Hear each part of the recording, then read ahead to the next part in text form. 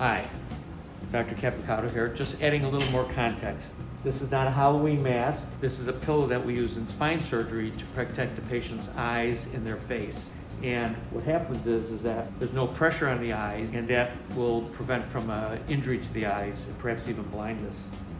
There were cases in the past, a number of years ago, where a patient would wake up after spine surgery and be blind. One of the benefits of the Jackson table is using this simple device to keep pressure off the eyes. We've reviewed the Jackson table before, and I'm just going to actually get on the table and I'm going to talk us through it to show what the advantages are. So, here, I'm basically in a neutral position like I'd be standing up. My arms out at my sides, and so this protects my brachial plexus, which are the nerves that come out of my neck into my arms, protects my arms, my ulnar nerves that are my elbows, and my median nerves or my carpal tunnels. So this way I don't wake up with weak arms or numb hands. I have a piece of here on my chest which supports me, and then on my pelvis. And my belly will hang free under the table.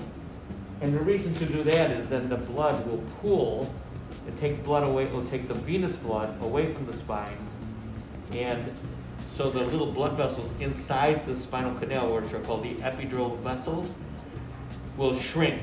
If there's pressure on the belly, that will cause the pressure into the spine to increase, and those blood vessels will get bigger, and there'll be more risk of bleeding. So the safe position for the patient is to be in this device, such as this. Their eyes are protected. Their neck is in neutral, so they won't stress their neck.